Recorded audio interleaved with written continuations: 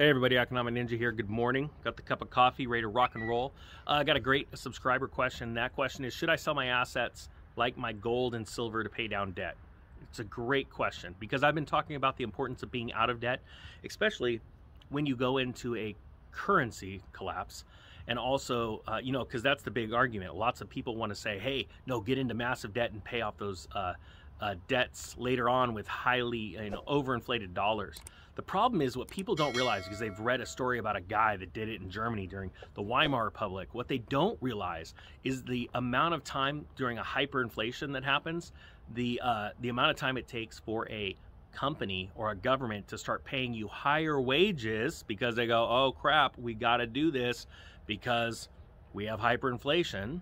All right, so that time gap from when the inflation starts to really ramp up into hyperinflation till the amount of time where you go, oh, hey, look, they just gave me a 20% raise, a 40% raise, a 100% raise. That's a huge gap of time. And in that amount of time, you may do a couple of things. Start having to default on your debt so they can start coming and foreclosing on your home, taking your car, things like that. And now because they possibly took your car, you can't get to work and you lost your job either because you couldn't show up or because the company just imploded because it also could not sell its goods because hyperinflation ramped up and all of a sudden, hey, nobody wants to buy TVs because they care more about how much the cost of food is, all right? So there's this huge time gap that a lot of people don't pay attention to. They hear this one rock star story about this guy that went and got into tons of debt. And that is going to happen. There are going to be a few people, but I'm telling you it's a few. And why is it a few? Because there are a few people that have a certain type of asset on their books that can weather a hyperinflation, which means they can still pay their bills and be solvent.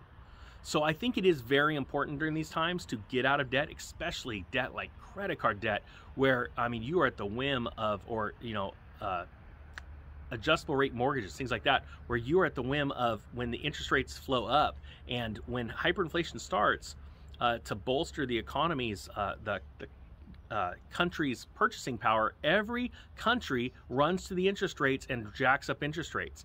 You know, you've been living in a time where we have had absolutely historic, never seen before interest rates, zero and negative. We have lots and lots of negative debt out there. Sad thing is most people don't realize that negative debt is sitting in their pension funds, in bonds. So if you think of it this way, first off, I'm going to tell you, if it was me, I would not sell my assets. I would go and get a second job because your assets are what you have right now. You have it right now. Unless you are facing a time where you can't pay your payments and there's no other way out, you have time, you have your energy, you have your mind right now, and you need to put it to good work. So if you're in a situation where you have debts, but you also have assets, remember, once that stuff is gone, once your assets are gone, you've just spent it on your debts. And remember, your debts are, I'm going to be honest with you, this is a hard thing, but a lot of people need to hear this, are bad decisions, right? A lot of people get into debt because they want to buy something they can't afford. If you don't have the cash to buy it, you shouldn't own it. Now, in this world with the housing market, you have to get into debt. That is totally understandable. But when we're talking about a fancy car, when you had an older car that could get you to work, honestly, you shouldn't have gotten the new car. And the good thing is right now, by hearing these words, and if you take this as good, solid advice, because this is how wealthy people became wealthy. They didn't, drive around Ferraris that they couldn't afford, right? They had to build themselves up to get there by purchasing assets that paid for the Ferraris and paid for the jets and all of that kind of stuff. True, I do know some extremely broke, what you'd think of as multimillionaires, because they don't own anything. But the facts are, you got to get there somehow. And so if you sell the good decisions you made to, setting wealth aside to pay yourself first, but you now take it to go pay off the bad decisions, that is I think a bad decision.